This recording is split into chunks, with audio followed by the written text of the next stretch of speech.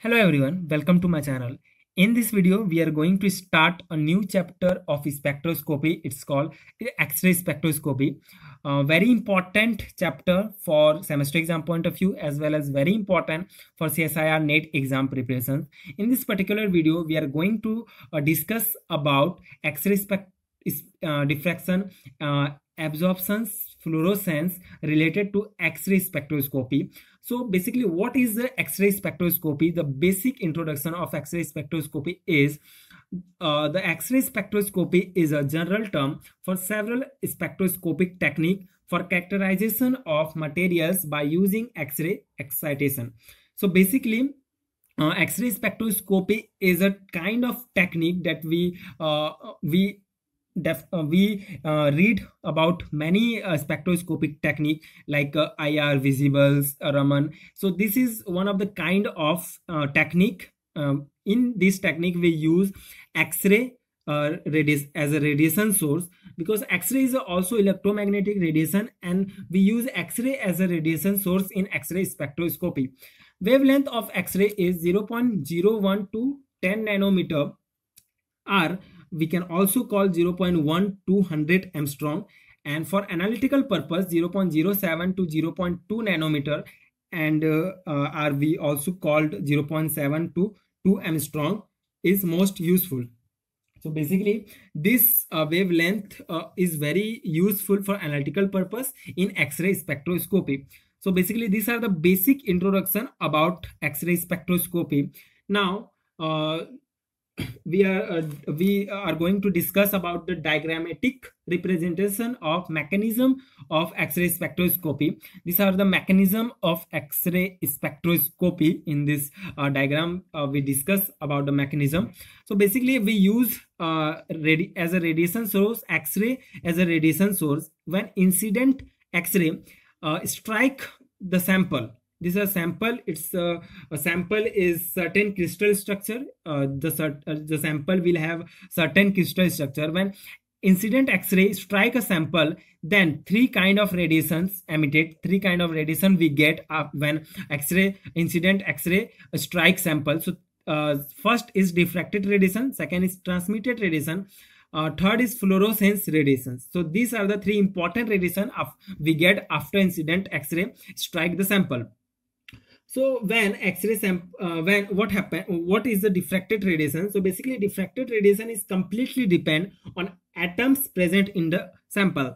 When incident X-ray strike the sample, then some X-rays are diffracted, means we get these radiations in many angles. So these are the diffracted radiations, and this diffracted radiation has completely depend on atoms present in the sample, atoms structure present in the sample. Second is transmitted radiation. To use transmitted radiation, we calculate the absorption. So basically, when incident X-ray strikes the sample, some radiations are absorbed by sample, and rest of the other radiations will come as a transmitted radiation. So when we want absorptions radiation, so we minus transmitted radiations and incidence radiation, then we get absorptions radiation.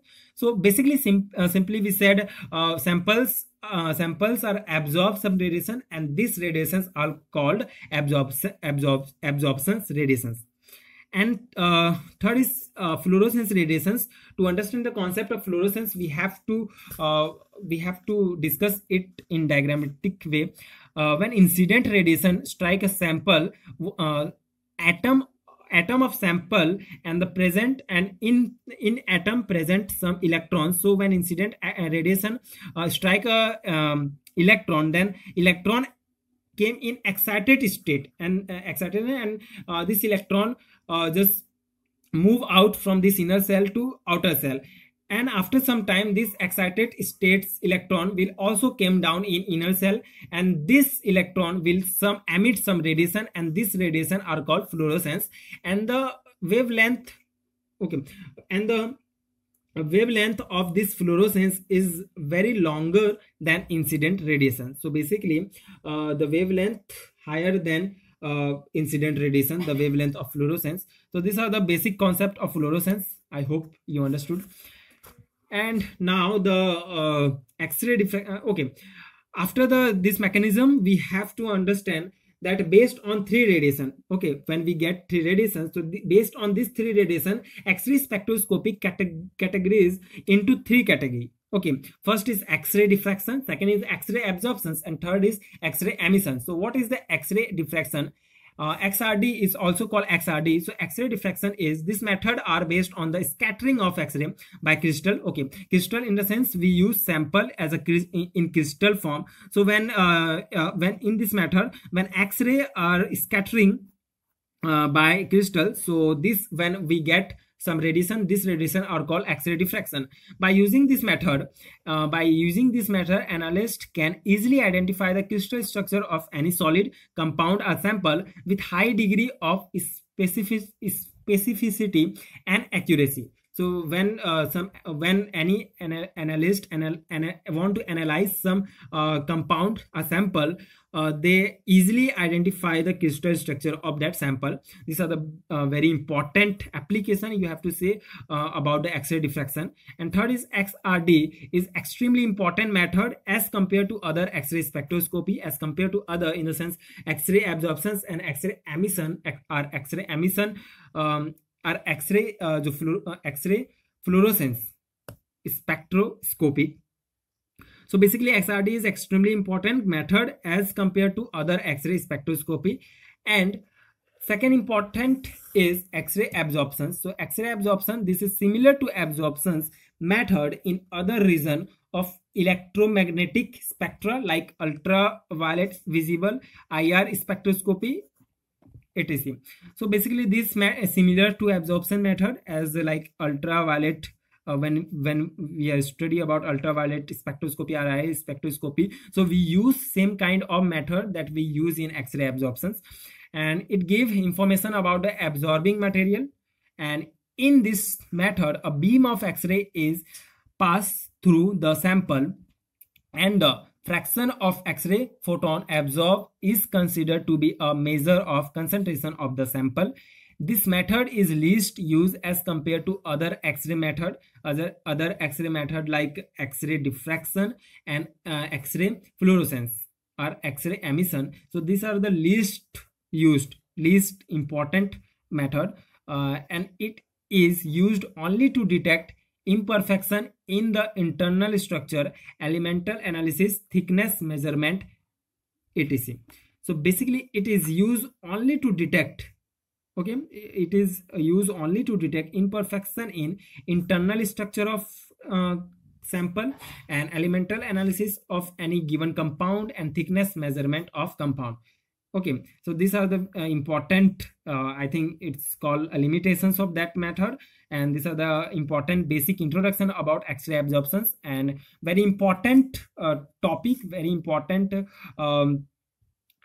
topic related to semester exam point of view, because it is also came in exam as an individual question like what is X-ray absorptions. Now the third important type of category of X-ray spectroscopy is X-ray fluorescence, or it's also called X-ray emission. So in this method, X-ray are generated within the sample, and by measuring the wavelength and intensity of the generated X-ray, analyst can perform qualitative as well as quantitative analysis. So these are the basic introduction, basic important point about X-ray fluorescence or X-ray emission. It is also least important than other method of spectroscopy. Means very important method is only X-ray diffraction. So I hope you understood the concept. All X-ray spectroscopic method non-destructive. It is very important point because all spectroscopic method are non-destructive.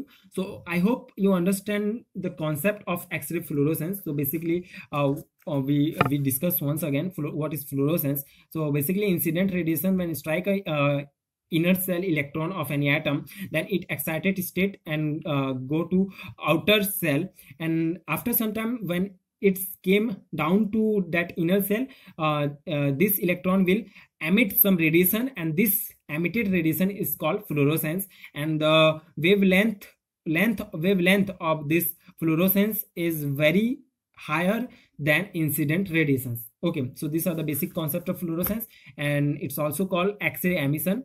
And this is the complete handmade notes and complete discussion about this particular topic. I hope you understand the concept, and this handmade notes will helpful to clear your concept and make your own notes and for your semester exam as well as CSIR NET exam preparations. And this is the end of the video. Thank you so much for watching.